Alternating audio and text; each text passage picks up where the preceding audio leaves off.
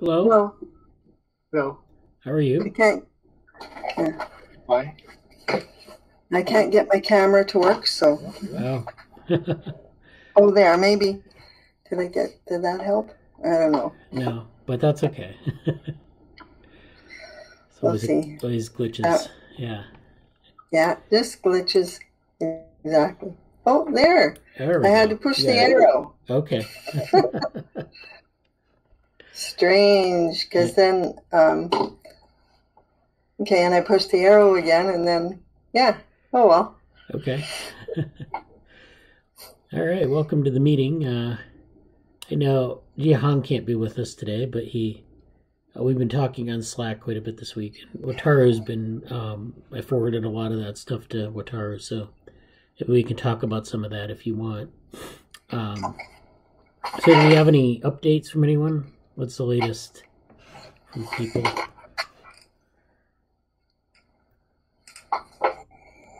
Hi, Bradly. Hi, how are you? Yeah, week one is going okay. Like, I did most of the things that I had, written down as my objectives for week one. Regarding the things I wanted to check out more, I was telling you, like, I was looking into 2-3 more meshing algorithms, like the ball pivoting algorithm and the Poisson deconstruction one. So, regarding those things, especially for the Mars shot and the intergalactic shot, objectives. So, I'm thinking, something more hopeful than this could be, incorporating another neural net. Like, the solution that I'm currently working at is somewhat similar to a linear programming solution. Okay, it's like we have these like the sub problems they are doing. They're solving individual smaller sub problems, and then they're trying to recreate the 3D model. So like the DIBR volumetric rendering, where you have a 3D probabilistic point cloud instead of just a single function giving you one single point cloud. So it's instead of just a single point cloud, you'll have a probabilistic point cloud of the possible shape that 3D model could have. So this could probably be included in the Mars shot and the intergalactic shot portions. I'll have to make it more concise and actually check what the key objectives for doing that would be, because I'm still going through people who have done something similar. But as far as the main method that I mentioned in my proposal, I'm still going ahead with it as the main objectives for the week as such. So yeah, that's there. I've already pushed the initial changes to my repo. I'll be pushing them to, I think, the other repo as well. All right. That's from my side. All right, that's great. Yeah, good start. It sounds like you're, and then I look forward to seeing the push and getting it in there. And you need any? Do you need anything? Do you see any obstacles, or do you need anything special in terms of? For now, I'm just going through different things. Maybe if with regards to more like guidance towards how we'll be developing the final model. I think towards when we are reaching more towards the generating the 3D model part, I think then I might need more guidance as to would this method be better, would that method be better. I'll just be showing you outcomes of those 3 methods that I will be using. But for now, this is, I think, mostly it. Good. Now, when you say probabilistic point cloud, what do you mean by that? Like, what would be the difference between that and a regular 3D point cloud? So instead of like generating just a normal point cloud using the current algorithms, it will just be relying on the contour data, the outlines of the 8 images that are there.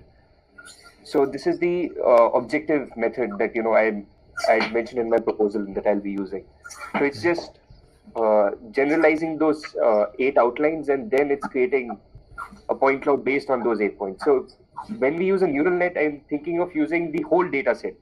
Like for stage 4, let's say stage 4 axolotl embryos, there must be like around 120 odd images. So based on all those images and accompanied with the visual cues that image will have, so it will try to slightly increase the accuracy of that linear the outline that the linear programming method generates.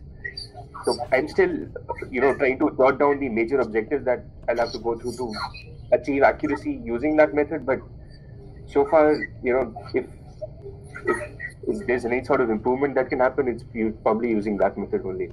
Because linear programming otherwise should give decent results. But yeah, that's like another thing that I was thinking of branching off, maybe this project towards. But yeah. Well, that's great. Yeah, I think that's a good plan forward, and so. Yeah. So instead of like using just 8 images for generating the whole 3D model, we'll be using cues from other images as well. All right. Well, that's great. And your coming goals for the coming week are, what do you plan to hope to get done this week?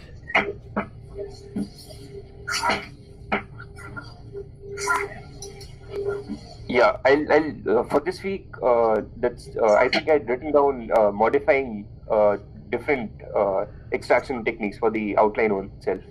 So I'll just be tweaking or contrasting the image to get better outlines. I think that was there. So the image modification techniques using the contrast, like contrasting the embryo and the background to a certain degree, so that you can get a better outline. That's the objective. Okay, that sounds good. Thank you. Good. Okay, yeah, thank you, Karan. That sounds like a good start. So, who wants to go next? Wataru or Harikrishna?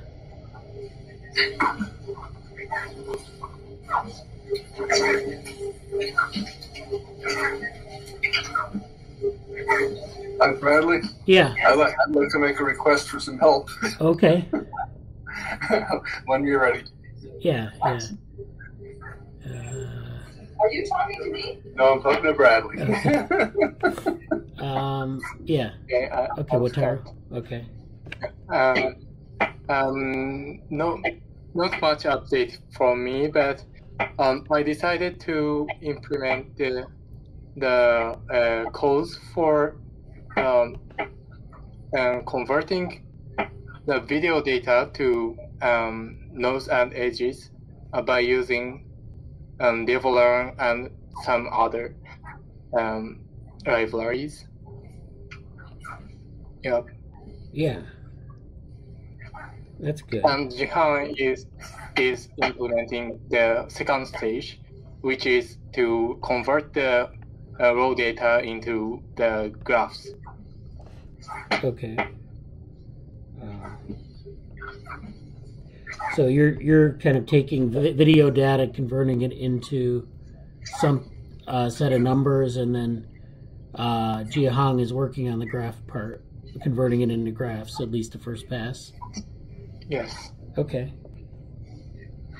All right, that sounds good.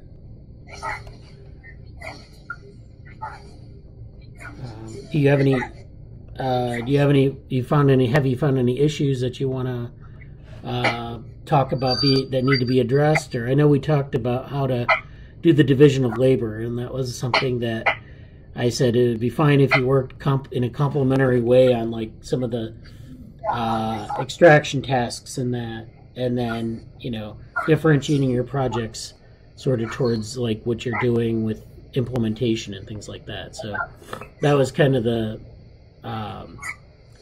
having said that, I know that you guys are kind of figuring out how to get some of this in, like from images to something you can work with. So I guess that's the next step, is to keep working on that or to improve upon that. Yeah. Okay. Yeah. So yeah, again, make sure that we keep in contact about that, and if you have questions or if you have like thoughts about how this is going to be done, let's talk about it. I don't have all the answers, but I can help you because we've done this a number of times. So thank you. Yeah. Harikrishna. Yeah. Hello. Yeah. I'm audible, right? Yes. Yeah, so this week, like, I found 2 ways in which, like, I think I could proceed with. And one of the ways was using the images, I would be finding the camera positions. Like, it's a method called SFM.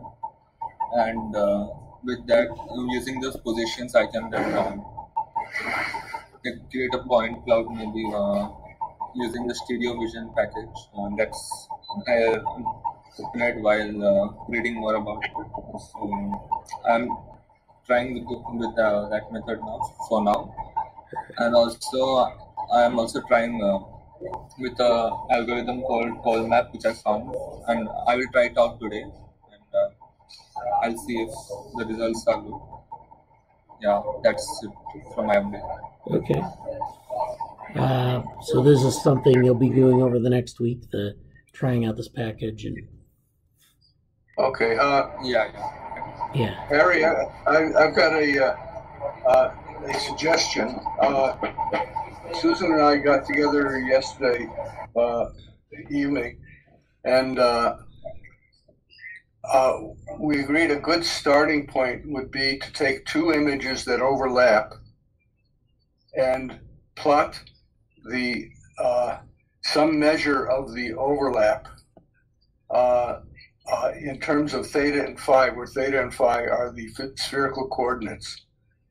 Now, if you did that over a grid in theta and phi, and you flattened it, it would be what's called a Mercator projection. Okay, if you know your projections, okay, projections of globes. And then we could see if it's a rough landscape or if it has a simple peak.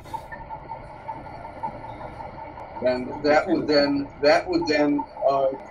suggest which kinds of optimization algorithms might work and which would fail. So we just plot that function over versus theta and phi. So it's a 2-dimensional scene, and the question is, does that come out as a rough landscape, or does it have a single peak that's easy to climb to? Okay, I get it. You get it? Yeah. Okay. And if it's got a lot of little hills before you hit the big hill, that's called a rough landscape. Yeah, I get it. Okay. But I think by seeing that landscape, we could then visualize just how bad the problem is. Yeah, right. Okay. So Susan would like to schedule some time with you. So I hope you two will figure out a time. I'll join if you want me to. Okay? Yeah, sure. Okay. I know 11 a.m. here is very late in India. Yeah, earlier on Sunday would be fine with me. Yeah, it's fine with me. There. My camera decided to work. Okay, good. Oh, yeah, it's working better than yesterday. Yeah, well, it's nice of it. I never know. Did you avoid the hail yesterday? Yes. Yeah. We did too. Okay, good. Yeah. We're, it's the last day of planting today. If we don't get it in today, then you don't get any insurance for our... If it rained there, did it rain there? No. Oh, it didn't rain. Oh, it rained here. Okay, so you don't have to plant in mud. No, we're basically done. We're just doing potholes. Okay, good. Anyway, so I hopefully will have more time because everything's at least in the ground, and so is my garden. So okay. Yeah. So if you just you guys should understand, Susan is a real farmer. Yeah. Unfortunately. Anyway, yeah, so just you set the time because I'm available. Like, I don't like to get up before 8 in the morning, but other than that. Okay, I'm up by 7 in the morning, so. Whatever works best. Okay, Harry. So you let us know. Okay. I guess Sunday in India, Sunday night would be fine. I don't know what time it will be there. I just have to check. Oh, here it's morning. Yeah. So it's about anytime Sunday night is fine. It's about 10.5 hours difference, I think. So just okay. figure out 9 a.m. Central Standard Time. Yeah. That sound good for you? Yeah, that would work. That would work. Okay, Harry, figure out what time that is for you. 9 a.m. Central Standard Time. Yeah, that would be 7:30, I guess. Yeah, that should be okay. 7:30 p.m. for us. Yeah, okay. That will be fine. Okay. All right. Well, we'll try for that then, because I have all of these images that aren't doing anything, and I put 300 of them up on Sync, and I'll go fishing for some more. Yeah, and Harry, did you get the message that you have access to those images now? They're in a cloud called sync.com. Yeah, I got them. Okay. The advantage of that is you can send very large files. You don't have to worry about the size the way you do with email.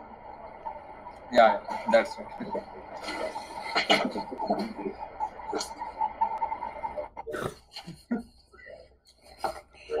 okay. So I don't know if Dick had something you wanted help with. He said. Yeah. We have a book coming up on chain diatoms. That's diatoms that form colonies and chains, and that, of course, includes our favorite Bacillaria. Okay, so there are an enormous number of movies of Bacillaria online. And the typical movie nowadays is made at 30 frames per second. The first analysis of the jerky motion of single diatoms was done at 10 frames per second. So 30 frames per second should be adequate. In other words, we don't need any new movies made at higher speeds. Yeah. Okay, so the problem is this. The Bacillaria, if you have a single diatom, it seems to move in a jerky fashion. In other words, it moves like that. Okay? But Bacillaria looks like it's moving smoothly.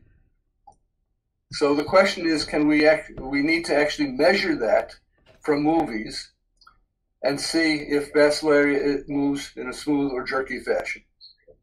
That's the question. Is it smooth or jerky?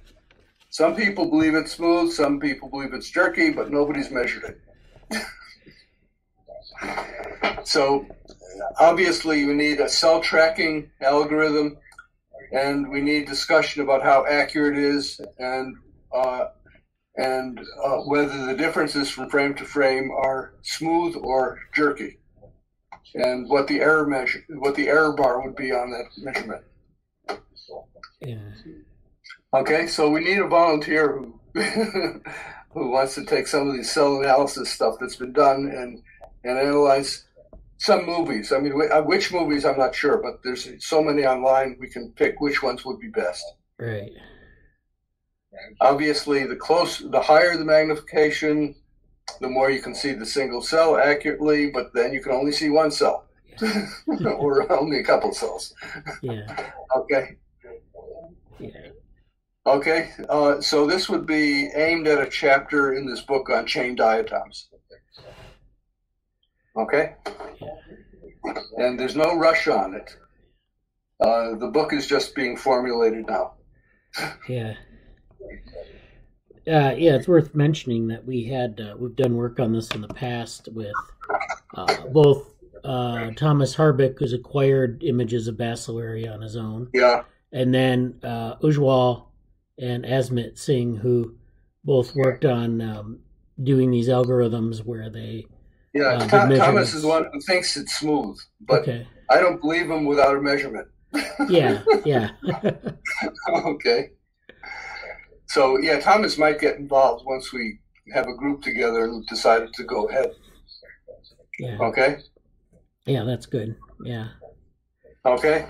So, but I'm serious. This would make a very nice paper, and if it turns out to be smooth, it will be very unusual because single pennate diatoms are jerky. Yeah. And then the question becomes why. Yeah. If it turns out to be jerky, it will just fit in with the others. Right. Okay. So one of the diatom mysteries. Right. So Thomas thinks it's smooth. He thinks it's smooth, but he doesn't have proof. This is for Bacillaria, or yeah. Okay. Bacillaria.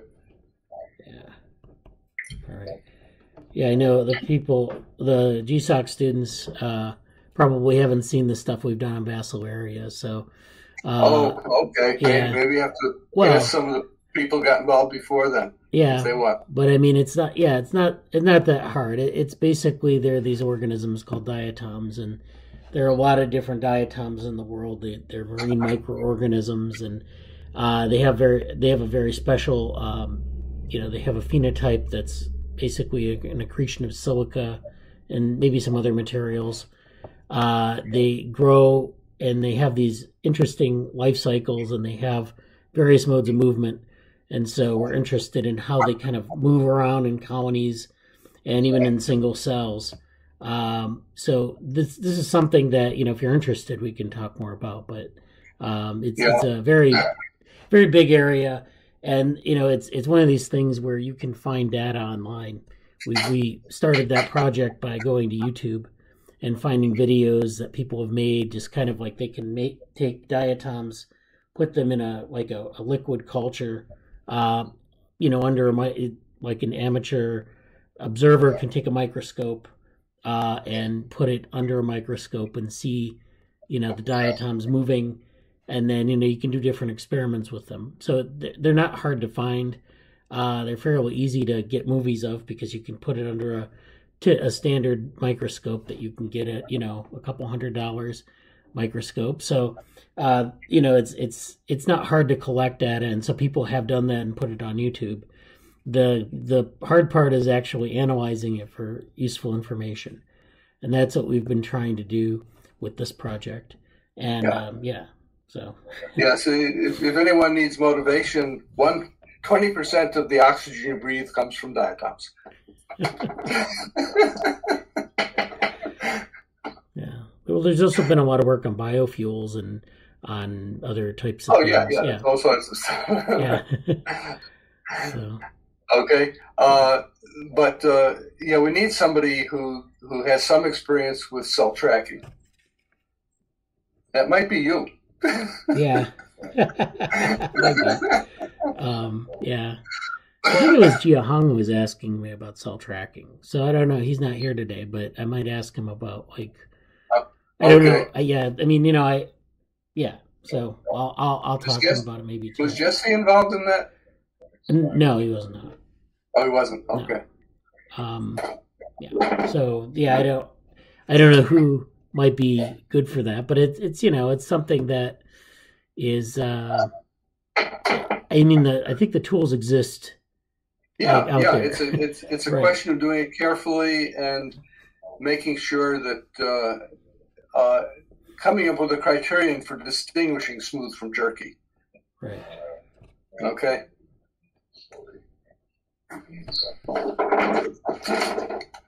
Yeah. Yeah. By the way, we did analyze the jerky motion of individual diatoms and concluded that it looked like Brownian motion with drift. Okay. You know what that? Okay, so that could be used as a baseline. Right. Yeah. So for people who don't know Brownian motion is it's you can observe it if you put like bacteria under a microscope sometimes, or some other microorganisms, and they kind of move around. They dance around a central point. They kind of almost like they're vibrating. And if you look at it, this is something that they do. They kind of move around like that, and sometimes they move to explore their environment or whatever. But people have characterized this with some sort of like a standard distribution, like a Gaussian distribution, and they call it Brownian motion. And then there are different variations on that. So you can have like drift, where it kind of drifts off that center point a bit, and it kind of explores outward. There's also what they call super diffusion, which is where it goes out quite a bit. So it's a different distribution. Now you're talking about like an exponential distribution where it starts to move out further from that center point and then returning. And so there are different ways that these types of biological movement happen. I know we in my other group we've talked about levee flights, which are actually very distinct from Brownian motion, but they're something that you see often in foraging, where the organisms explore a little patch and then move to another patch of resources, but it's like this long distance flight every so often that they make. Okay. Yeah. Okay. Yeah, it's an interesting area of exploration. So it may seem a bit esoteric, but it's it's fun. Well, yeah, diatoms are really easy. I mean, compared to like C. elegans, diatoms are fairly easy to work with because C. elegans, you're tracking a bunch of cells and they're dividing, and in diatoms you usually have like a single cell or a colony of cells that are very small in number, fairly small in number, and then the shell of the diatom is essentially made of glass, so it's on that scale it's quite rigid. Okay. So that means you can track it without worrying about cell shape change. Right. Yeah. And we did do some cell tracking algorithms. Ojwal and Esmet did some deep learning algorithms, like just basically finding landmarks on the cell. So you have the cell in C. elegans. We often look at the edges of the cell, the membrane. And then we look at maybe try to find a centroid, or if we're lucky, we can find like a nucleus area, and use that as landmarks on the cell. In Bacillaria, for example, one of the diatom species, you have different landmarks that are basically the same from cell to cell. So you have like the ends. You have some other features that are fairly easy to identify. So if they rotate around, it's not a problem. We can always keep the cell tracked. So it's a lot easier to track the cells, but it's a lot harder to actually track the motion of the cell moving around in the scene. So yeah.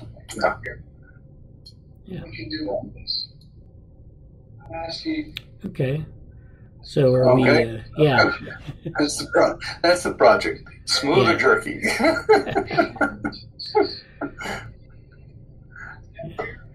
So, Susan, did you have any updates, or did you already give your update? Update? Yeah.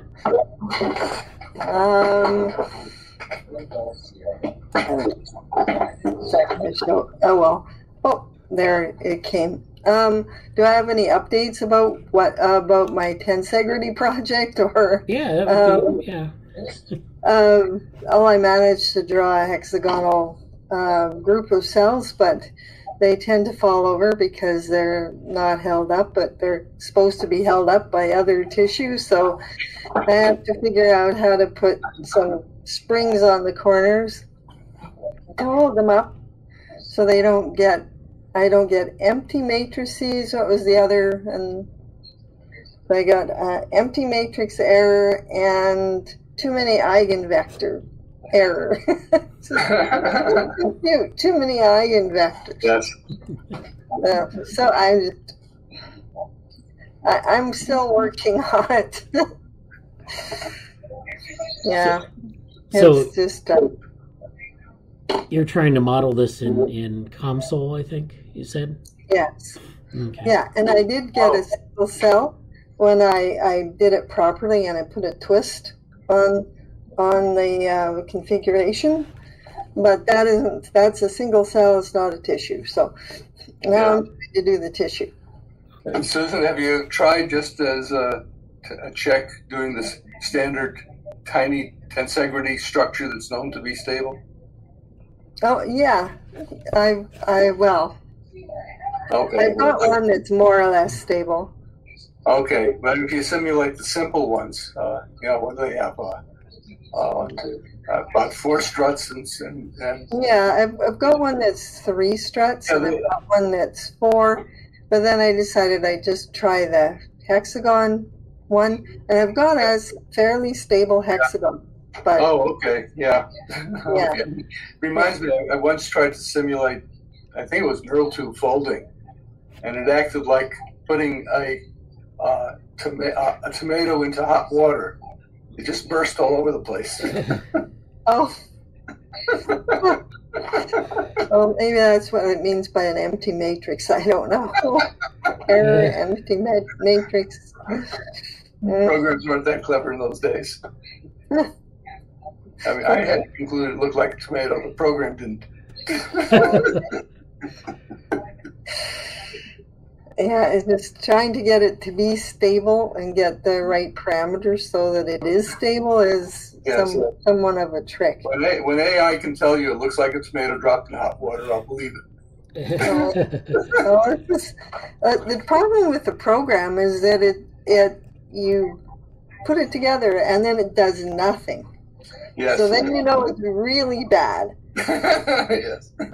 So if it gives you error messages, at least you know it did something. Yes, that's my problem with Mathematica. No error messages, just does nothing. Just does nothing, yeah. That's just really bad. Anyway, I'm having fun with it. Yes, not fun with it. I don't know, 6 hours. Okay. That's great. Yeah. Anyways, I'm still working on it. They kind of gave me all summer to fix it. Oh, so this is for your program? Yeah. This is for the my candidacy. I have for the candidacy in my department. I do a project and then I write it up. It has to be 4,000 to 6,000 words. And it has to be related to the PhD thesis, but not the PhD thesis. Right. So I'm not sure how that works because I might want to use it for something else. So I'm not sure. Anyway, maybe I'll have to just say, oh, well, if you don't like that, I have this ball microscope. Don't just use that. It's already published. Well, we have, I mean, you have, if you learn COMSOL, it's like, it puts you at an advantage for doing something else in it. I mean, Yeah. Well, I look at the drawings that are done in the papers. They never say they use COMSOL, but it sure looks like it. Right. So it's some sort of finite element analysis method, and it looks like COMSOL. Yeah. So there's a link in the chat on an example of Bacillaria. If you're interested, if Karan and Harikrishna are interested in seeing one example video of this is a YouTube video. Yeah, there are probably hundreds. Yeah. But they're just they're just short videos. It doesn't take much to show the process of like a lot of times, like in Bacillaria in the colonies, they have this accordion-like motion where you want to capture that process, and that's pretty much the video. So it's not, and a lot of the videos on YouTube, they have a lot of like artifact, other bacteria in the water and things like that, and but that's something that can be filtered out. Really, it's a matter of finding the landmarks and tracking them. It's not that difficult with, like, bacteria generally don't get in the way. Other algae, but sometimes they do. So it's just a matter of, like, Yeah, but you can actually possibly use them because that tells you about the flow of material around the diatoms. Oh, sure, yeah. Okay.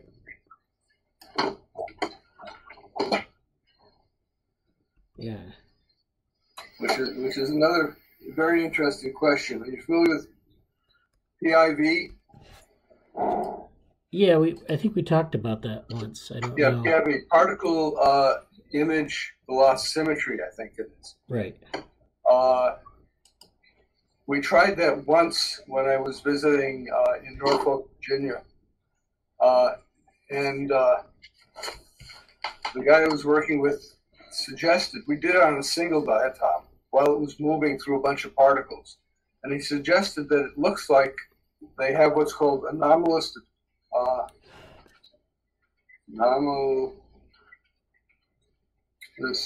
would you call it? Boundary slippage. In other words, it looked like a diatom might actually smooth its way in some fashion. And that hasn't been explored. He doesn't have that kind of equipment anymore. He moved. And it's an open question as to whether Bacillaria can slip through water more easily than you'd expect from Stokes' law. Okay? Then they might be a key to reducing the friction on boats. Yeah. Okay? There's a lot of work trying to do that. Trying to make boats take less energy to go through water. Okay, Yeah. so diatoms could have practical applications.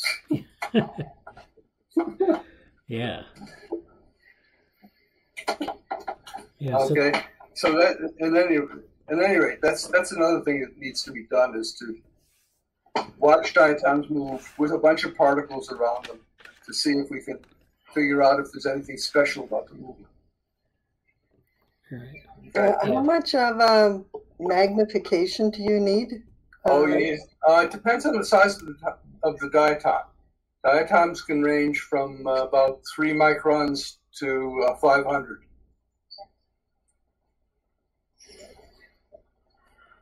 Okay. Okay. How about the Bacillaria? Do you know? Bacillaria is, I think, around 50 microns long. Oh, okay. Oh, this here looks like a little crocodile. Well, just imagine this is not a crocodile. Just imagine that this is the water organism. That's not. That's something open which suddenly started talking.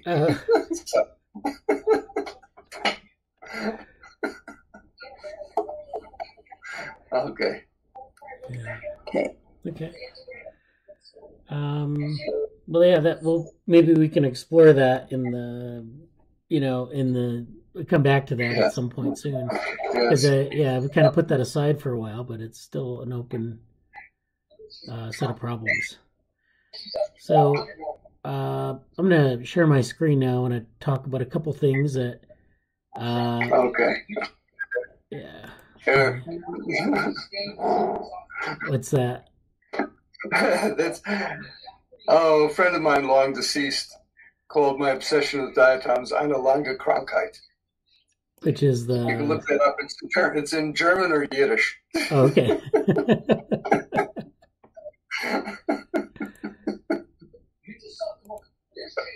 Okay. Yeah. Do a machine translation.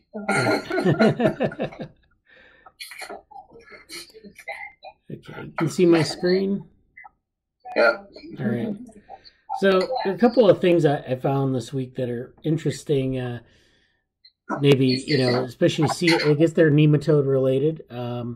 So the first one I'm going to talk about is this paper, and I posted this in the OpenWorm Slack, which there's a channel called Recent Papers or something like that. And this is a group. It's Max Tegmark, who's a physicist, Ed Boyden, who's at MIT, does kind of like these, he does like biological engineering. Avatar Yamini, who's been involved in OpenWorm in the past. So he's done a lot of interesting stuff. And so this is a good group of people. And they have this paper towards a more accurate 3D atlas of C. elegans neurons. So this is by BMC Bioinformatics, and it just recently published this year. So what they're doing in this paper is they're actually looking at cells. They're looking at volumetric images, and they're tagging nuclei and neurons. And they want to they want to create an atlas that's the most accurate atlas that exists. So OpenWorm, the idea of building a worm, a digital worm, comes from a lot of the initiatives prior to that, where they were collecting data on the cells, because in C. elegans you can identify every cell, where it is in the worm, but the resolution of where those cells are is hard to get. I mean, every C. elegans basically has the same sort of cell fate map in the sense that you know where every cell is. It basically has the same position relative to the contour of the body, the edges of the body of the worm. So, these things don't vary that much. Sometimes in mutants you see variation, but otherwise you really don't see a lot of variation. Even in the, we work with hermaphrodites usually. Even in the males, most of the cells are in the same location from worm to worm. So that makes it a very nice system to look at these sorts of, to try to characterize the position of cells and their function and their arrangement in the adult worm. But getting accuracy there, having a good accurate map is kind of hard. And we've talked about the reasons for that in this group. A lot of it is finding the right algorithm to segment images of these structures that go into building the entire worm. Some of it is identifying the actual cell itself, so annotating the cell properly. And so in this paper, they're going to go through a series of methods that they're using, which is this NeuroPal method, to build a more accurate map. And in this paper, they actually do reference some of the OpenWorm data that's been used in the past. And the OpenWorm data comes from a number of different groups who have done this before. So this is not, the OpenWorm group hasn't really, collected their own data, been using data from other groups. This is a new sort of data set that could be used by OpenWorm if we had, once this is published. And it could be used to update our model that we have. So the background is, so they're using these volumetric images that tag neuronal nuclei.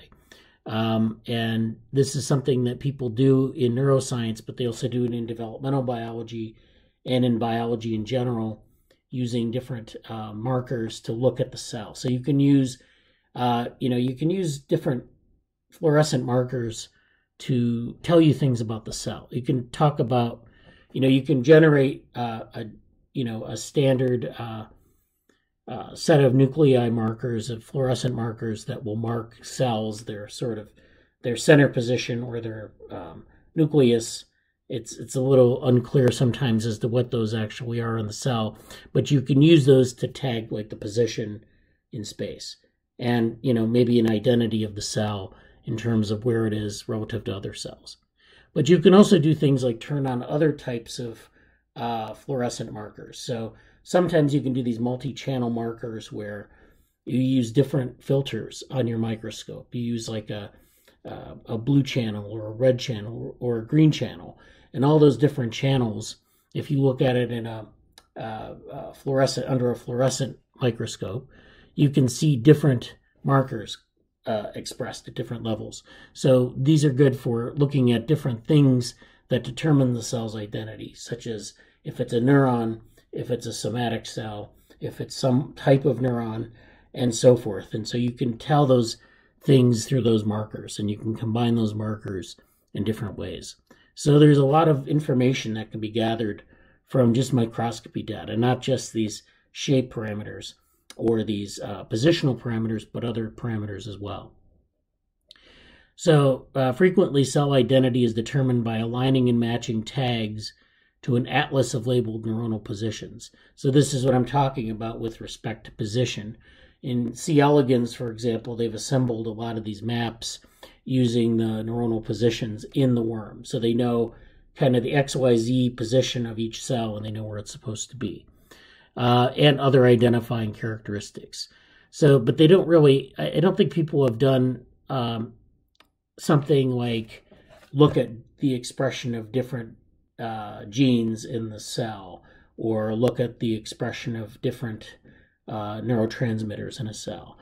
They've done this in C. elegans, I know, more generally, like, doing these sort of transcriptomic assays where they look at like what a single cell is expressing, but linking that to some sort of atlas where you're able to generate, to generate a map of these different properties really hasn't been done in C. elegans.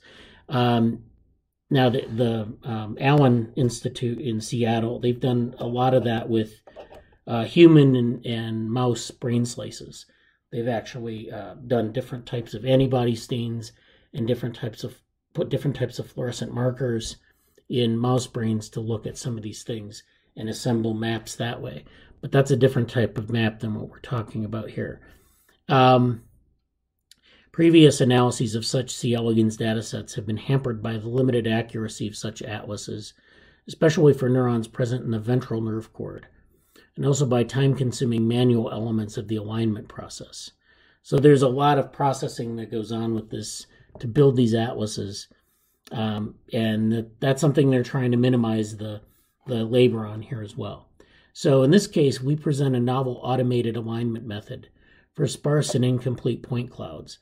So these are these point clouds that we're interested in building, or Karan's interested in building for axolotl, and having this.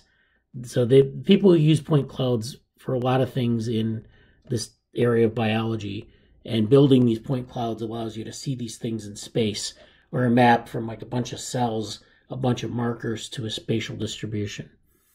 So they're trying to align these point clouds resulting from typical C. elegans fluorescence microscopy data sets. So we have these data sets in our GitHub repository, and I think it's this one. And so we have, of course, the data sets that we talked about last week. We have cell birth and death timing data. We have raw nucleus data. We have some other species. So there are different data sets in our GitHub. There are also data sets available from different repositories that allow you to, get the raw data, get something that's been processed. There's this alignment process that needs to happen as well sometimes when you're working from something that's just a set of images. I'm not sure. I think we're doing that now with axolotl, but this is a paper if you're interested in some of the state-of-the-art techniques people are using for C. elegans. This is a paper to read and go through a little bit more carefully.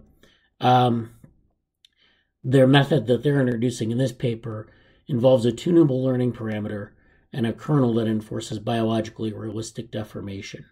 So they use a algorithm that assumes deformation of the worm, and they're using that to sort of correct for a lot of the noise that you'll find when you're trying to align the cells with each other. We also present a pipeline for creating alignment atlases from data sets of the recently developed NeuroPal transgene. So this is a new method that they're using. It's a transgenic method that allows you to generate these different fluorescent markers and get them to express in different cells. So they're actually doing this. The secondary part of this is creating a pipeline for these different methods. So you have these different methods that are generating data, and you want to align them into an atlas. And so you have to create a pipeline for that. In combination, these advances allow us to label neurons in volumetric images with confidence much higher than previous methods. So this is the most complete full-body C. elegans 3D positional neuron atlas, incorporating positional variability. So we have some variability in C. elegans individuals. Sometimes it's just stochastic. In other words, there are different tiny changes between worms in terms of the position because, just that's the way it works. But sometimes, you have mutants, you have other types of situations where you have technical error. And so accounting for all those things actually makes this much more accurate. And so this is incorporating positional variability derived from at least 7 animals per neuron for the purposes of cell type identity prediction and for myriad applications, such as looking at cell fate maps or imaging neuronal activity or gene expression. So people would be using this atlas to look for, to align it with their transcription data, for example, or look at like neuronal activity. There are different types of ways to measure neuronal activity and to map it to the spatial map. So that's what they're trying to do here. So in this paper, they actually go through the method, and this is interesting. This figure 1 shows examples of different C. elegans atlases that came before. And so here, the blue dots in this atlas, and this is, I believe this is the, this is the anterior end of this C. elegans. So this is the head, and these are the neurons around in the head. So this is a map of all the neurons and their positions. And this is in millimeters, so you have X, Y, and Z coordinates in millimeters. So the data that we have that we're using for the embryo, we don't use millimeters, we just use just a standard set of units, which could be mapped to millimeters. So they're using these cell tracking information about the units that are derived from that, and then they're scaling it to the appropriate metric measurement. So this is similar to what we have for C. elegans in the embryo, but this is in the adult. And the blue dots are... Bradly? Yeah. Did they produce a vector version of that where there's a line drawn between corresponding cells? I don't think in this paper, but I think it may... That would tell you whether it's a simple transformation or a real mix-up. Okay, yeah. Yeah, I don't know if they have that. It probably could be generated from the data, though. Yeah, you could generate it. They threw that information out in this picture. Yeah. So the blue dots are from the OpenWorm atlas. For example, you could say that one possibility is that the only difference is the different preservation techniques. Yeah. Okay. You could have a different amount of shrinkage, for example, in which case the vector diagram would be very simple. Yeah. Okay. Yeah.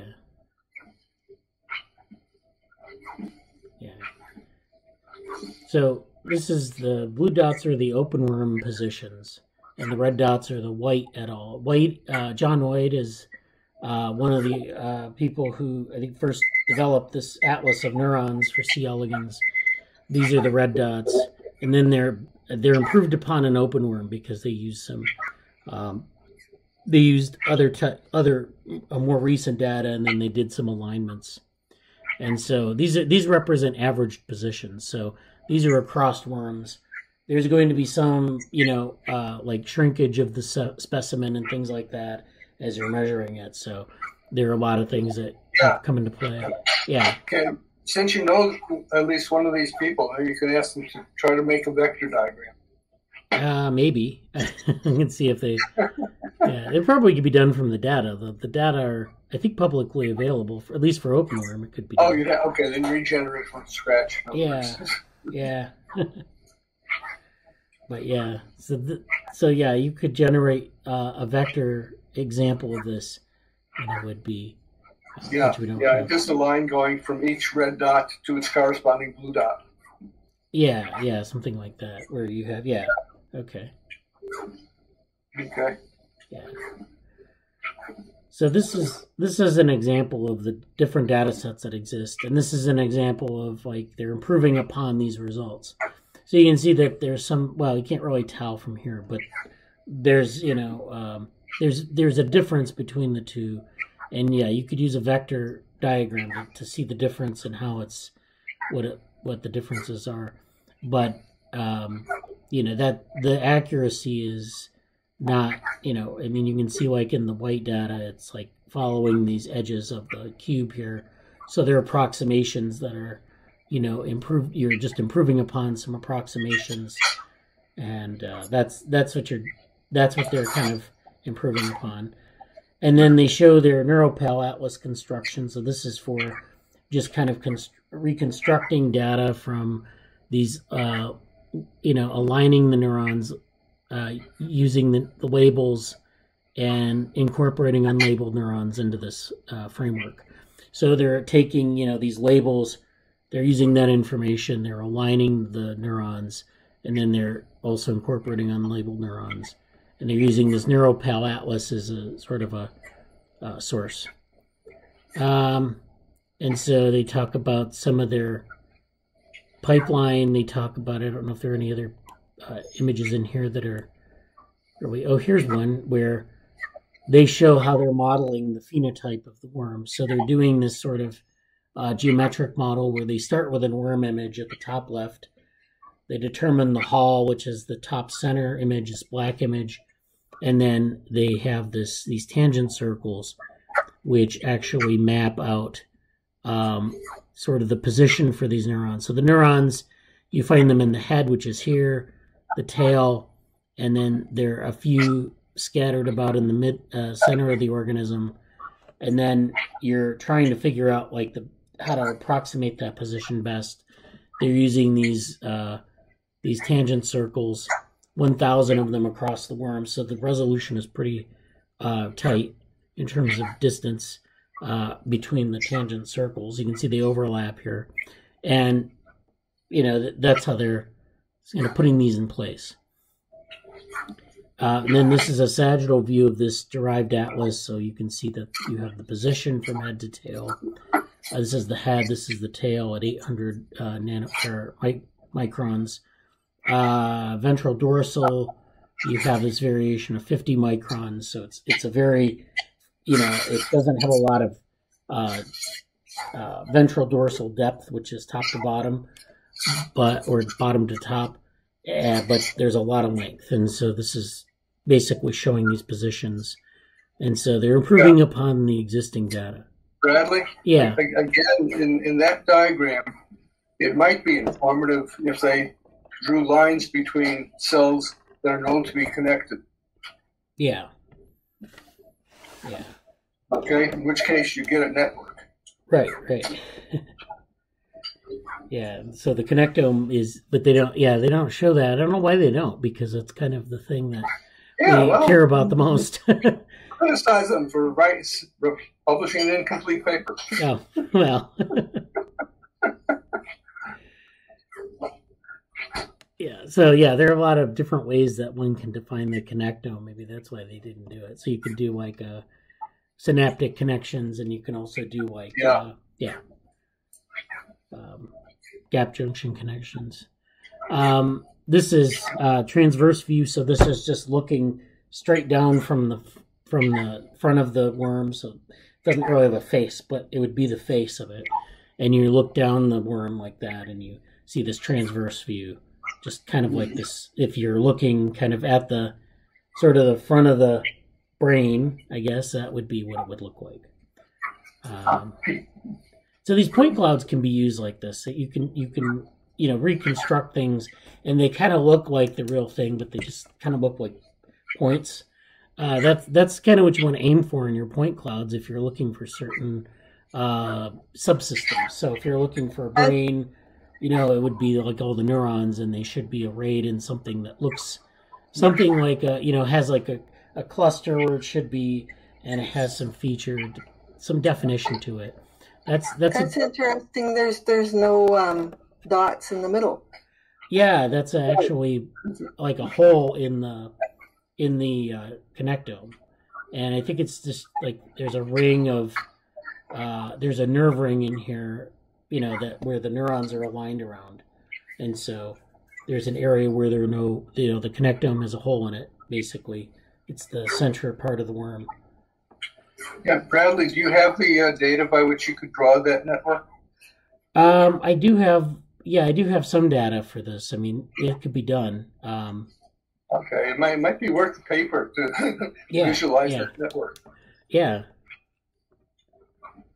Okay. Yeah.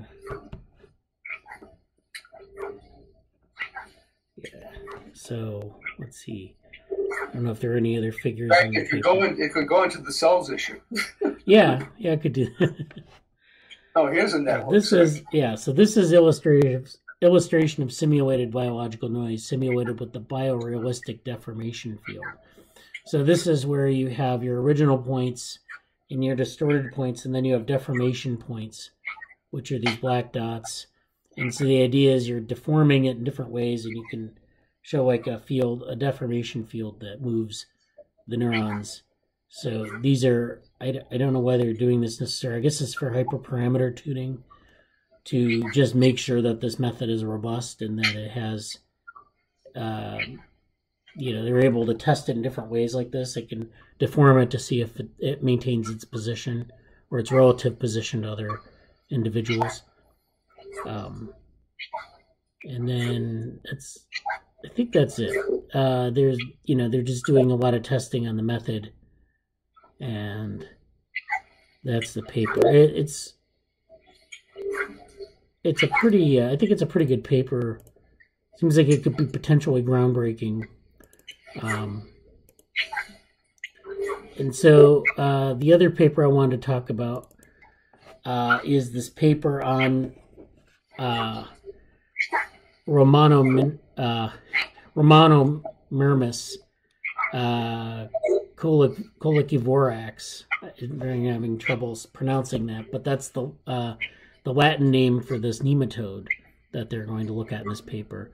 So we're familiar with C. elegans. C. elegans has a very specific type of development. It has these, this sort of deterministic development where every cell in the lineage tree becomes a certain type of cell. And we have like this sort of deterministic type of development. We have cell lineages that we have an AB lineage that has a variety of different tissues that can be derived from it. We have other lineages such as D and E, which derive specific types of tissues like muscle and epidermis, and then germline. And so, the C. elegans lineage tree is very simple in that sense, that you have this type of development where it's, and it's all arranged from like this anterior to posterior manner. So the lineage tree actually unfolds according to some anatomical position. So, but in this other nematode, and in fact, nematodes are very diverse in terms of their development. So as it turns out, other nematodes have different types of development. They have, different numbers of cells across individuals in the species. C. elegans is something that they call eutelic, which means that it has the same number of cells in every individual in the species. So unless you have mutants, you can go from C. elegans to C. elegans. The males actually have a slightly larger number of cells, but again, if you go from male to male, you have the same number of cells. But that's not true of all nematodes. Some nematodes have more cells, some have fewer, some have a little bit more complex developmental stages and patterns. And then you get to this nematode here. So this is a vastly different method for constructing a nematode, which just means that its development is vastly different from what we find in C. elegans. So the current picture of embryonic development in nematodes is essentially shaped by C. elegans and its close relatives. As their pattern of embryogenesis is rather similar, it is often considered to be representative for the taxon Nematoda as a whole. But of course, Nematoda is a very diverse taxon, and it includes, I think, thousands of species. So there are a lot of different species of nematode. Some of them are, have a similar type of development to C. elegans, but they have different numbers of cells, like I said. But there's some that have a vastly different type of development. So here we give for the first time a comprehensive description of embryonic development and an ancestrally diverged nematode. So that means that this is a nematode that's related to C. elegans very far back in evolutionary history, and that there's a divergence a long time ago, and that C. elegans forms a sort of one path, possible path forward for nematode development, but this other species forms another path. And so, this is why they're interested in this species. So Romanomyrmex coelicovorax differ strikingly from C. elegans with respect to cell division pattern, spatial arrangement of blastomeres, and tissue formation. So these are all three different things that are different between these. The spatial arrangement is interesting. Cell division patterns are also interesting. And of course, tissue formation is interesting. One of the things that C. elegans has that a lot of other organisms don't have is this sort of deterministic type of development where the cells will become, its fate is determined sort of in its lineage. Whereas a lot of other organisms will have what they call regulative development, where there's a lot of cell signaling and it determines what precursor cells become a certain tissue. So if you take, any number of cells, they proliferate, they're in a certain spatial location, they'll become that tissue. And C. elegans, it's the tissues are related to their spatial position, but if you took a cell, say from the back of the worm in the posterior end and moved it to the anterior end, that cell would not transform into anything like the neighboring cells. Whereas if you did this in another organism like a mouse, that cell would take on the fate of where it was placed. So, if you took a muscle cell out of the posterior end, out of the tail of a mouse, and you put it in the brain, it might take on a neuronal fate. Of course, it also might become a cancerous cell, but that's a different topic. So these two different species vary in different ways. Our study reveals a number of unexpected phenomena. These include unique polar interphase microtubule caps forming in early blastomeres destined to undergo asymmetric cleavages. So you get these divisions that are asymmetric instead of symmetric, meaning that in symmetric divisions you get two cells, and in this other species you get a lot of one-cell divisions, and then you get either like some sort of polar body which doesn't do anything, or so you don't get the symmetric division pattern that you see in C. elegans. Embryonic cell lineages of reduced complexity with predominantly monoclonal sublineages, meaning that every sublineage in this other nematode is maybe a specific type of tissue, whereas the AB lineage in C. elegans is made up of many different types of tissues. So that's a difference there, generating just a single tissue type. The third difference is construction of major parts of the body from duplicating building blocks consisting of rings of cells, a pattern showing some resemblance to segmentation. So this is kind of, in C. elegans, we don't really see segmentation. We see like nerve rings and things like that. But in these nematodes, they have rings that are replicated across the body from anterior to posterior. And so it ends up looking like a segmented worm, so like an annelid. So you have this segmentation that occurs. And I don't know if they, since it's a nematode, they probably don't have Hox genes or segmentation genes. So this is something that emerges separately from that. But you get this sort of, these sort of modules that repeat. And so this is something that you see in different types of segmented animals, segmented worms, segmented other segmented invertebrates, but you see it here as well. And so this is something that you often see in terms of modularity of the phenotype. So sometimes phenotypes will develop or evolve as modules, where you have different parts that are then connected later on in development. So that's interesting. A fourth difference is prominent differences in cell fate assignment, which can be best explained with a global shift affecting all somatic founder cells. So this is just, the idea that you have these differences in how cell fate is assigned between C. elegans and this other species. And, they don't, it just goes back to like a lot of the early founder cells of the lineages. So in C. elegans, you have 8 founder cells at the 8-cell stage. And each of these founder cells found a lineage. So, you have like, I think ABA and ABL and cells like that generate their own sublineage. And those sublineages are often functionally distinct. So some generate muscles, some generate epidermis, some generate germ cells. And it's based on what the founder cell is. If that founder cell is, has the sort of the machinery, as it were, for a certain fate, then all of its descendants will have that fate. And so changes at that point in development, at the founder cell stage, which is a really early point of development, will make a difference in what the lineage tree looks like. That's what they're referring to here. So to go through really quickly, this paper kind of lays out for this species. They show a phylogeny of nematodes. So you can see there's a lot of diversity here.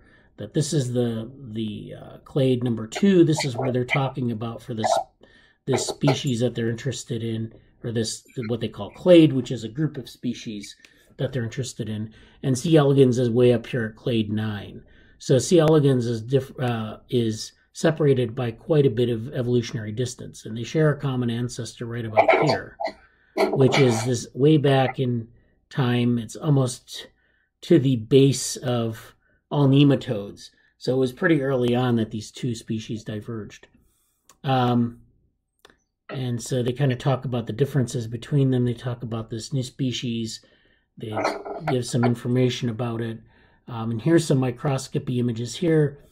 These are cellular events during early cleavage. So you can see that it goes into a 2-cell state. They call it P1 and S1, and then S and P. So P is here. This is usually the posterior end of C. elegans. S1 corresponds to AB, and S1, of course, divides into 3 different cells here, and then there's this whole set of S lineages in this other nematode that don't necessarily mirror what's happening in C. elegans. There are differences in how these lineages emerge, and so you can see that there's actually some asymmetries here, because you start with 3 cells instead of always dividing by 1 to 2 cells. You get these three S cells and then 1 P cell. So that's an asymmetry that you see very early on. And so then that has an effect on the entire lineage tree and how that unfolds. And then they have some they have some examples of different spindles in the cell. So this isn't necessarily very valuable, at least on the surface, but if you're interested, you can read about that more. And then these are the lineage and fate maps here for the different species. So this is showing the lineage tree here of C. elegans, the lineage tree of this new species, and then A. nanus, which is another nematode that is yet different, but it's closer to C. elegans. And so here's the lineage tree here where you see so this is the lineage tree here. This is the fate map, and then these are the different differences in them. So you can see that there's quite a bit of difference between this species and C. elegans, and then A. nanus is a little bit different. It's actually closer to what you see in C. elegans. And so this is cleavage pattern and fate designation here. So this is reconstructions of early embryonic stages based on 4D microscopy. So these are actually in their position in space. So these are cells, these are sister cells where these lines are connecting the sister cells, the products of a cell division. And so you can see that in the C. elegans and in this other species, you see the differences here. So you can see these are what they look like in their spatial positions, and then they show these lines between them, which are these lines that connect the related cells, and just showing their spatial location. And so that's some interesting work. and then formation of rings of cells and intercalation. So you see that you have these rings that form. In A is the hypodermis, B is where you see hypodermis transforming, and then C is where you have this. I don't see where this is, but this is just this process going through, and you can see these rings that form in the embryo here of these cells. So this is these are two microscopy images, and this is a model here, the prime, and so you can see that they form these rings that are repeated. And so this is another figure where they kind of do these reconstructions. They're really nice reconstructions, and they show these colored beads here showing lineage membership, fate, and this. They do a section across down the transverse axis, like we saw with the adult C. elegans connectome, or a set of neurons where you see sort of looking down from the head. And so this is a nice paper. It kind of gives a different perspective on development from, looking at different embryos in the same taxonomic group. Okay, so Harikrishna had to leave. Thank you for attending, Harikrishna. We also have this reference by Dick. This is his book on differentiation trees. And I had a question about that. I think it was Jia Hong who had a question about how those differ from lineage trees. So I can reach out to him. Yeah. Yeah, differentiation tree is a tree of the cell types. Right. And the lineage tree could be mapped onto that tree. Yeah. Okay. And if they're the same, like in C. elegans, then every cell type is a single cell. Yeah. Okay. Now this brings up an interesting point about this paper. I speculated in this old book of mine that the difference between mosaic organisms, which is C. elegans, and regulating organisms like mammals is the range of the differentiation wave. In other words, in C. elegans, something corresponding to the differentiation wave would be confined to a single cell. And in mammals, it's confined to a tissue, which could be millions of cells. Okay, and the differentiation waves make the difference. So it's a difference between not going beyond one cell or going to n cells. Right. Okay, so the question is, in this, things seem a little backwards here, but the question is this new nematode that we're looking at today, does it regulate? Yeah. Is it a regulating one? And that may account for the difference.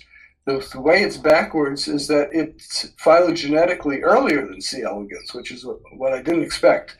Yeah. Okay. Well, I think they have. Well, they have a common ancestor. It may be that they're have the same. Well, they have the same common ancestor. But it could be that that regulatory embryos came before mosaic embryos. Yeah.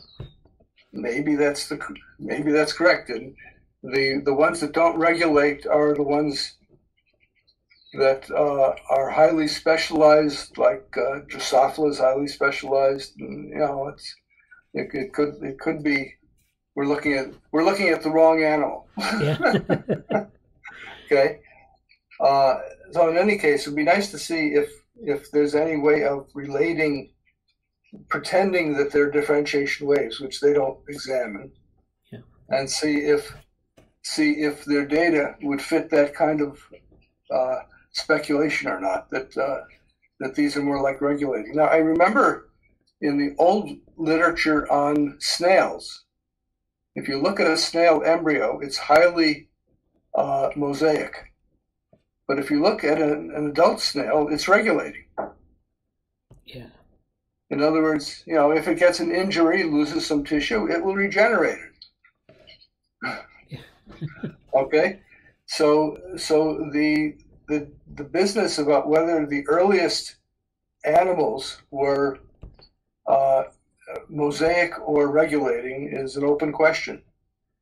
And I'd say this paper opens it wide open. Yeah. Do they discuss whether it's regulating? They don't, but actually C. elegans is not entirely mosaic. There is some regulating cell differentiation. Okay. So like that, but I think in this case it's kind of the same thing. Like in this embryo, this new species or this different species, there's a lot of mosaic development in terms of the lineage. It's just that the lineage trees are different. The founder cells lead to sort of one cell type per sublineage. I thought you also suggested that a tissue can be more than one cell in this one. Well, I think that's also true. I think there is more of a role for regulating development here. So I think it is. Yeah. So the question is, is it? This would be a good case to check whether or not differentiation waves might be involved in this. Right. Yeah. Okay. Yeah. And also raises the evolutionary question of which came first, mosaic or regulating. Could be that regulating came first and mosaic is a specialization. Yeah. Which would be interesting. Right. Okay. Yeah. That's great. Got to get you back into a nematode lab. Yeah. All right. Well, thanks for joining this week. If we have questions, you can email, or if you're in the Slack, we have questions in the Slack, or and have a good week. Okay, you too. Take care. All right. Bye. Bye. Yep. Bye. Bye. Bye.